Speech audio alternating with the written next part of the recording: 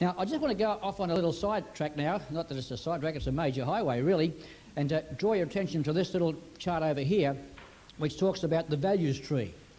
Everybody in this room, everybody in this country has a value system, everyone. Or has a values tree. And it has a root system, a trunk, and fruit. And the root is your theology, the trunk is your philosophy, and the fruit is your politics. I'm not talking party politics now. Now, when you look at your theology, the basic theology we talk from a Christian perspective is belief in God, the God and Father of our Lord Jesus Christ, the God of the Bible. But there are other theological positions, and I listed 4 others. There's agnosticism, atheism, animism, and idolatry. And they are views of God in a negative or positive way. When I shared this presentation at my Rotary Club some time ago and made the statement that an atheist or agnostic is a theologian in the negative. If you make a statement that God doesn't exist, that's the atheist, or if God does exist, you can't get to know him, as an agnostic, you're making a theological statement. And that theological position shapes your philosophy, your value system, the way you see life. And out of that comes the way you care for people. Your politics. Politics is how we care for people. Not party politics, but politics. And so when you look at this values tree and relate it to a nation or to an individual, you come back and say, well, there's an option here. If you don't have the Christian value system, you'll have a pagan value system. What do we mean by pagan? Pagan is basically that group of people who are not Christian, who are not heathen in the sense that we'll define heathen in a moment, but they're basically religious. And I use here Islam and Hindus as an expression of pagan. And they understand or know about Christianity but reject it. And if you look at a purely Hindu system or a purely Muslim system and see how their theology expresses itself in philosophy and how it expresses itself in the care of people, it's salutary. You need to do it sometime. And it does make you think. Would you want to be a Hindu? Or would you want to be a Muslim when you see the outcome of their theology and philosophy? And some people obviously say, yes, I would, because millions are. When you come over the other side here to the heathen system, and heathen by definition in this presentation is that group of people or those groups of people who've never yet heard the gospel. They've never heard of Jesus Christ. They've never heard of the Bible. Now, by and large, the heathen, by this definition, are animists. And animists are people who worship the spirit realm. And I use an illustration here, the Australian Aboriginals, as an animistic system. The Australian Aboriginals who occupied this land long before whites got here were then, and the mainline Aboriginals who still adhere to their dream time and their, what I call their human myths and legends, because that's what they are. They're not revelation. They're human myths and legends. The dream time is animistic. It's the worship of the spirit world. Now, what you ought to get to grips with once you get into animism and look at it objectively, there's only two groups of spirit world occupants, good and evil. No middle ground. And when you look at religion objectively, there's only one spirit called Holy Spirit, and he's called Holy Spirit with a definite article, the Holy Spirit. There's not a lot of Holy Spirits, small s, there's only one Holy Spirit, capital S. You read all of religion. But there are many other spirits, and other spirits without exception, particularly when you look at heathen systems, animistic system, it's always evil spirits, bad spirits. And the religious structure, if you like, the theology of the animist is a theology of fear. You've got to appease the evil spirits. Do sort of things to keep the bad stuff away from you. And who would want to be in that sort of situation? Now, the interesting thing in Australia right now is that the Aboriginal radicals, and I use that word very carefully, are getting a lot of television space and a lot of media space in terms of their dream time and their myths and legends. Being taught in schools, you see it on television, and they're getting a religious edge on the Christians. I don't know if anyone's noticed that or not. And the interesting thing is that sort of license or liberty or freedom hasn't come out of our Judeo-Christian background. It's come from another source, which I'll come to a little later on. What I want you to understand at this point is that all of us have a values tree. We do have a theology. We do have a philosophy. We do have politics. And out of our fruit, the fruit of our tree, there are these institutions and entities, as I call them, that exist. There is, for instance, there is the, we start off with the church. I'll go back to the notes that you have here in front of you in the order I have them on the diagram here. Beginning with the family, the church, and then education or the school. And you'll notice I've bracketed those three together. And from those three, our children gain their first personal morality understanding. Through the church, through the family, and through the school. That's ideally the place. And then I put also in brackets that that's the source where our children get their first understanding of personal economics, attitude towards money, management of money, earning of money, responsibility. The impact and the influence of the family, the church, and the school is so important. And they are basically God-given institutions. There's an environment. The Bible shows that there are three environments which are ideal for the development of the three primary skills of children. There's the family, the church, and the school, as you have it there in your diagram. Now, this was revolutionary stuff when I first saw it. It really made me think. It was new thinking to me about 10 or 15 years back. But you see, when you look at it, it's so accurate. You see, the ideal skill for a child to develop in the family is the skill of communication. Parents, husbands and wives, mothers and fathers, parents and children, children and children. Yet it's so hard to get it going in the family today. That's the ideal environment to develop communication skills. Then when you look at the church, I wouldn't have picked this on myself. I had to learn this. I wouldn't have picked it at first. But what's the primary reason for going to church? It's to listen to what God's got to say to you. Where else can you listen to what God's got to say to you? You're too busy at home, too busy at work. And how does God speak? He speaks through the Bible. He speaks through preaching. He speaks through singing hymns. God speaks to us in the house of God. That's one of the primary reasons why it's important to go to church. Now, sometimes you mightn't like what you hear. And sometimes get upset about it, but we need to hear it. The church is for listening. And then the school is to teach children how to reason. Now, the tragedy with our children today is that they're in great turmoil because these three, generally speaking, the average child, are in conflict. Just think of your own children. If you sent your children to Sunday school, they had some idea of listening, but they went to school and got a totally different line of thought. And if you sent them to the Sunday school, you may not have been Christian yourself, which is my case. I had a non-Christian father who sent me to Sunday school religiously, emphasised religiously. He never went himself. And I'd hear things at Sunday school which I didn't see in my home, in terms of my father's lifestyle. When I went to school, another set of rules or conditions, and the confusion that is generated in children because of the conflict between these two, which ideally should go together. And it's a part of the fruit of our tree, the care of people. Now, when you go up the list, you move into business, politics, government, taxation. Oh, taxation, there's one for you. I haven't got time to go in this tonight, but taxation is a concern. I mean, is it a concern of anybody here? Yeah, I thought I'd engage the service of an accountant because I thought it would be good information to get. Wouldn't be great to know, it wouldn't be good to know, it'd be depressing to know. But does anybody here know how much tax you pay a year? No, you don't. I asked my tax man, I said, I want to know how much tax I pay. He said, you mean personal tax or company tax? I said, you weren't listening. I know how much tax I pay full stop, all the hidden stuff. When I buy some petrol, when I get a loaf of bread, when I sort of buy a ream of paper, it's tax, tax, tax, tax. He sent me 10 pages of stuff which I can't understand. And he couldn't find out. He said, what do you want to know that for? I said, I'm having a public meeting on Sunday. I want to tell people about how much thieving is going on behalf of the tax department. He said, that'll cause an uproar. I said, good, let's have an uproar. Now, see, I put it to you. Taxation is a vital responsibility that we have as citizens. We should pay tax, and the government should tax us. But I give you a definition there. Notice the word theft. Notice it comes straight after taxation. No, I didn't do that on purpose.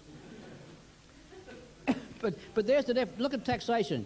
It's contribution levied on a person, property or business for the support of the government or to make demands upon.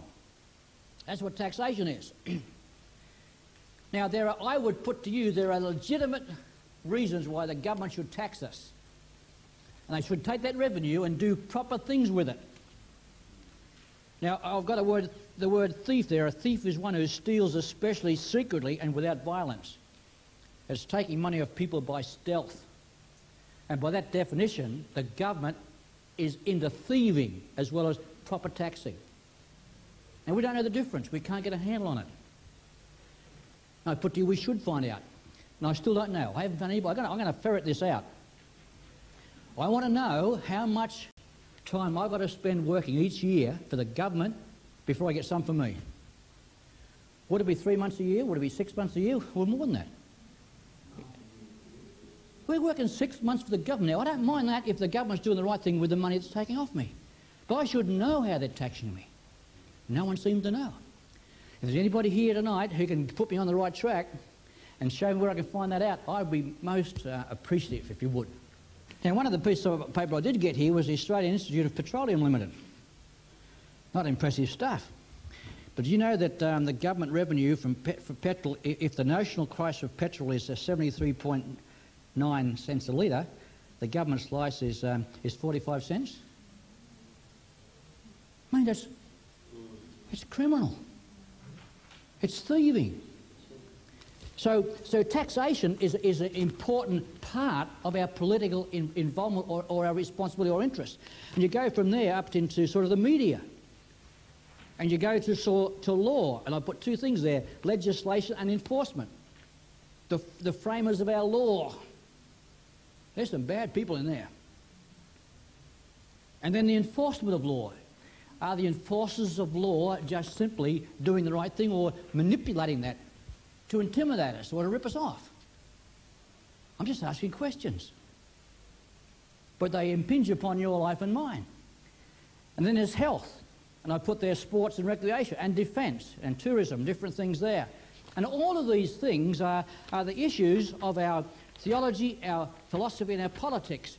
And they'll either move to the right or to the left, which means we might as well get back there and see what we're talking about. And across the top of the presentation, I've got these three words, right, left, and extreme right. Common words in our language, they're in the press all the time. He's right or he's left. He's middle centre or centre middle, or, you know, can you work it all out? Now, I don't know what they mean.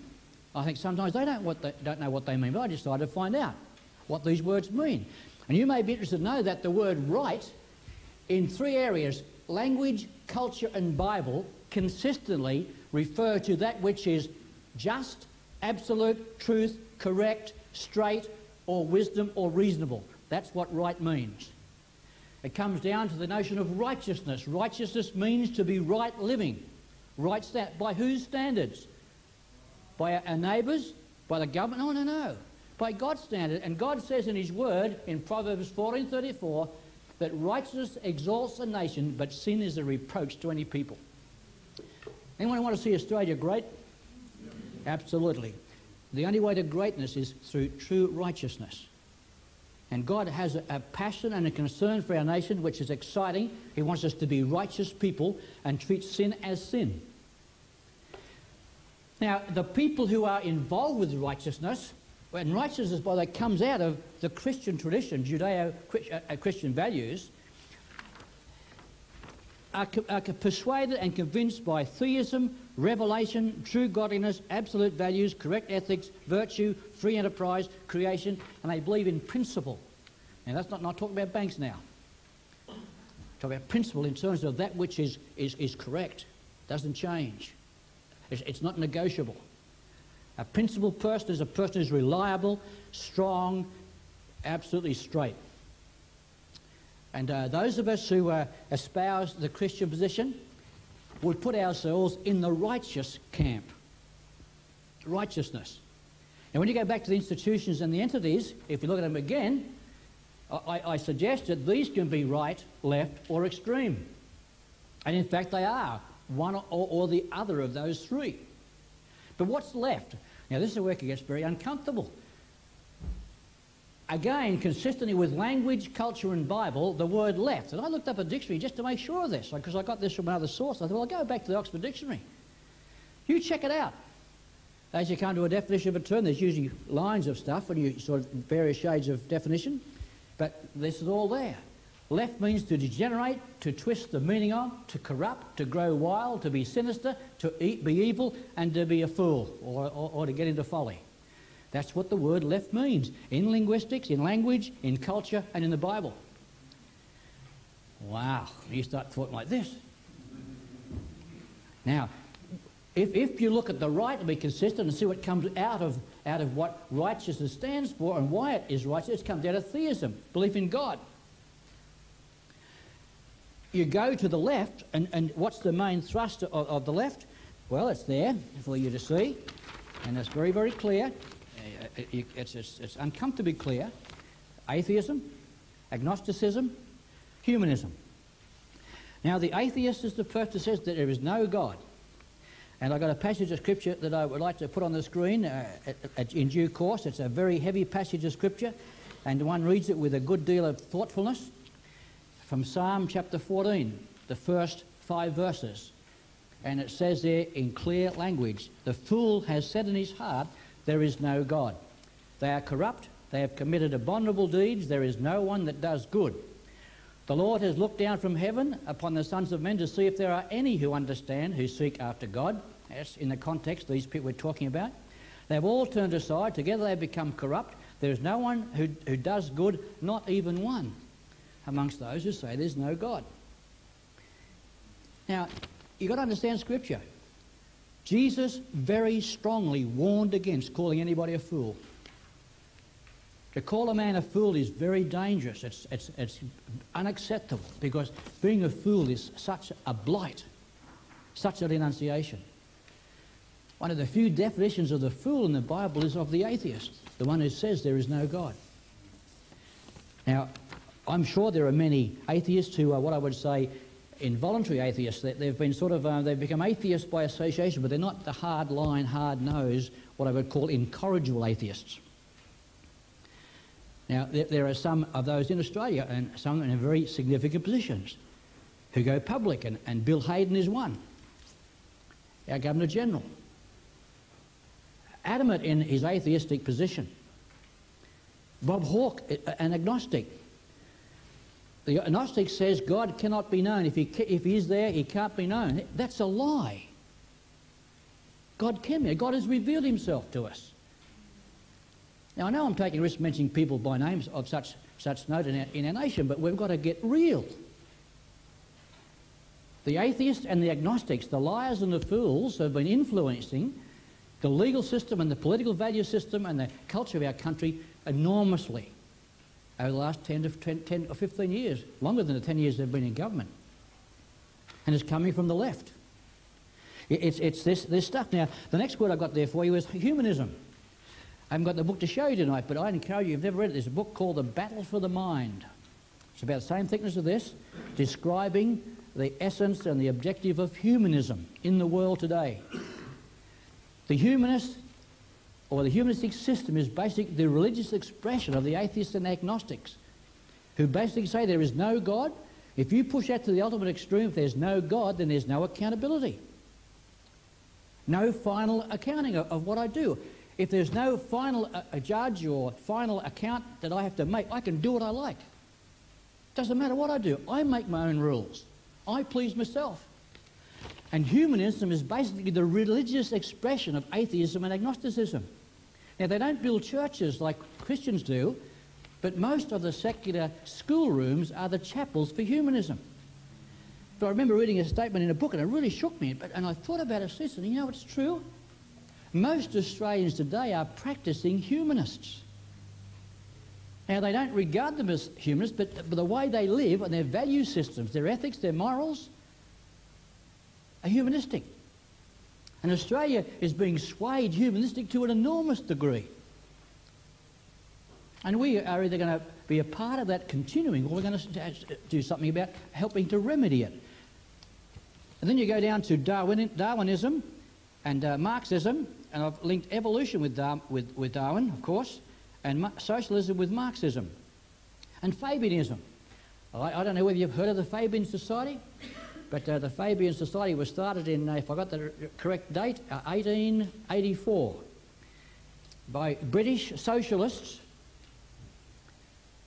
Here I am talking about our British traditions, our sort of roots being back in Britain, but there's also some other stuff back in Britain.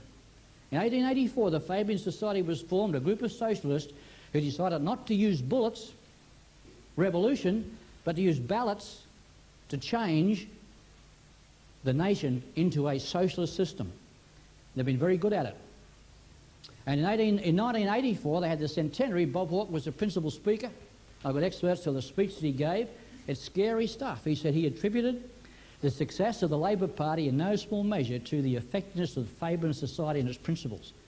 Their coat of arms is a wolf in sheep's clothing, overcoming by stealth. They're open. This is not mystery religious stuff. You can find this out. And most of the people in the current Labor Party and cabinet are Fabians. You understand this? This is the left. This is where it's coming from.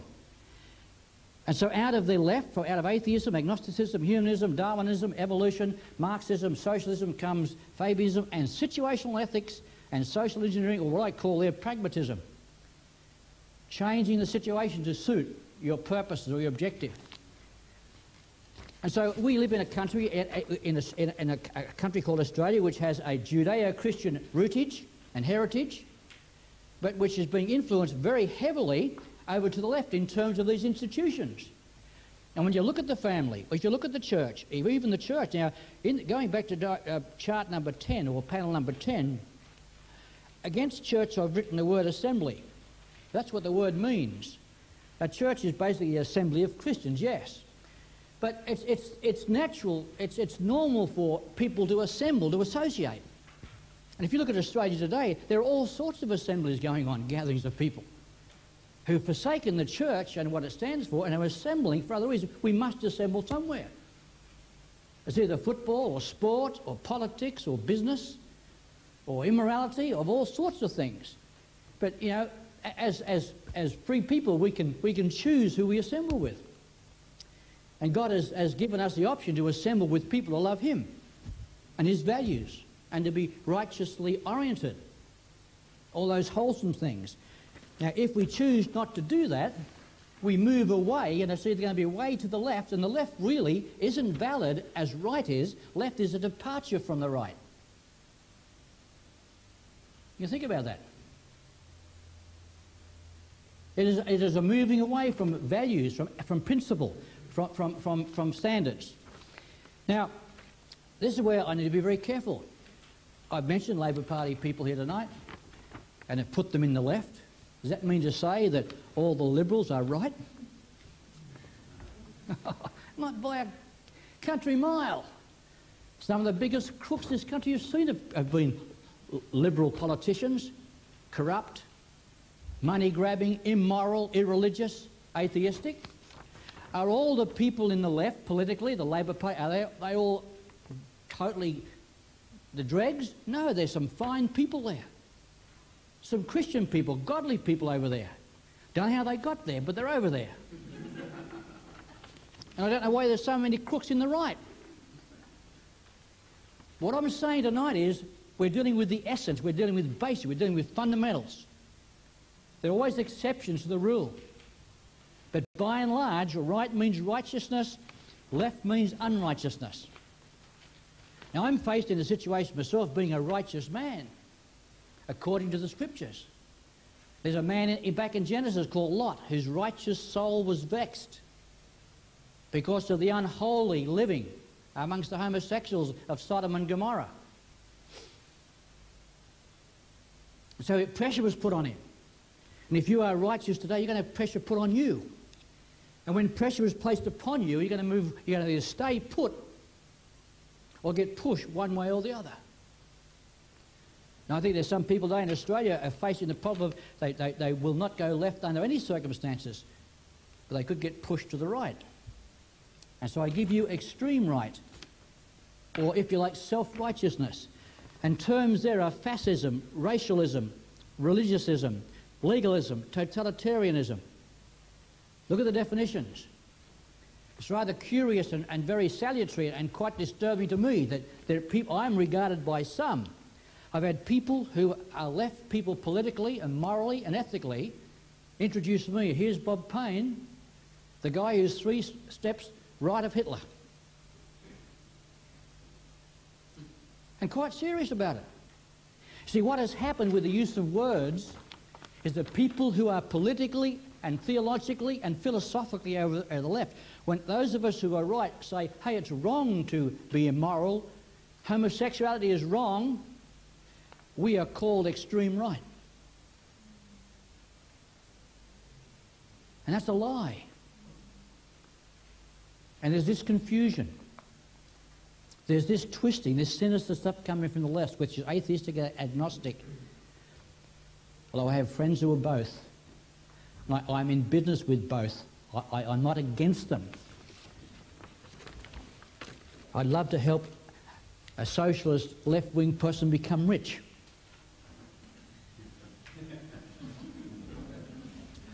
They're becoming a free enterpriser. But it's an enormous change. He's dealing with his theology, his philosophy, and his politics.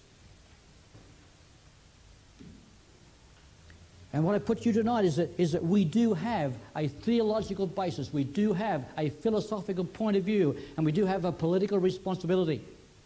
And is it going to be right, it's going to be left, or it's going to be extreme right? And I look at myself and say, well, what would I do if the law is so changed that it tells me to do things that are totally against what God says in His Word? Well, that's not a new situation. Way back in the book of Acts, when the apostles were told, don't you believe or preach in the name of Jesus? And they said, hey, we must obey God before we obey men.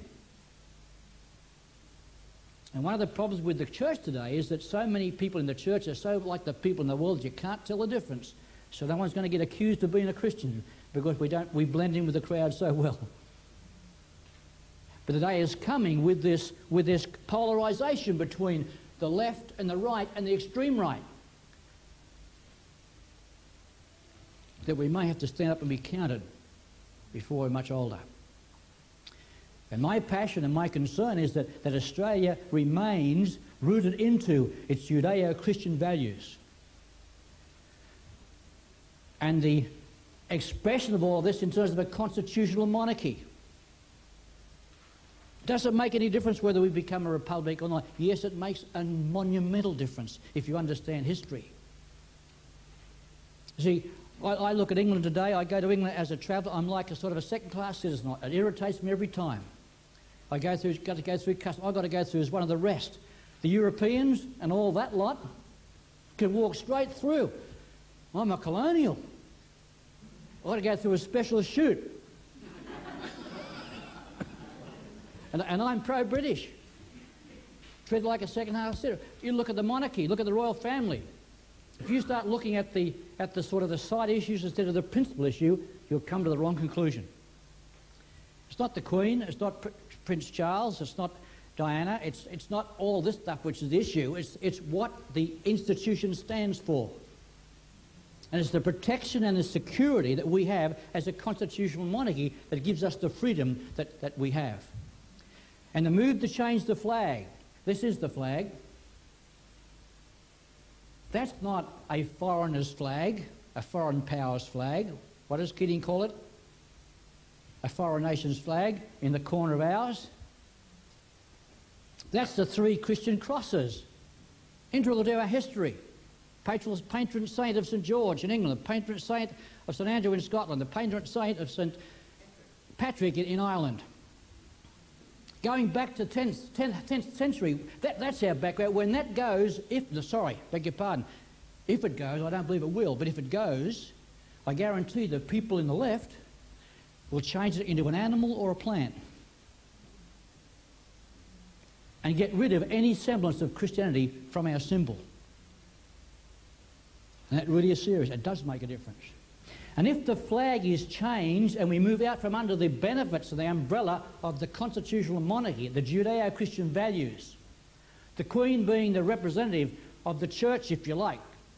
And if you look at the vows the Queen takes at her, or took at her coronation, it's amazing how she's committed herself to Jesus Christ and to the gospel and to the values that have made us free. Should that go, we're over here under some other force, and I would suggest we'll be under the United Nations. And what sort of flag will we have then? It is serious stuff. We need to understand what's happening. The move to change this to that is a pull from the left. And we move from here at our peril. Not into freedom, not into liberty, not into truth, into something far more sinister.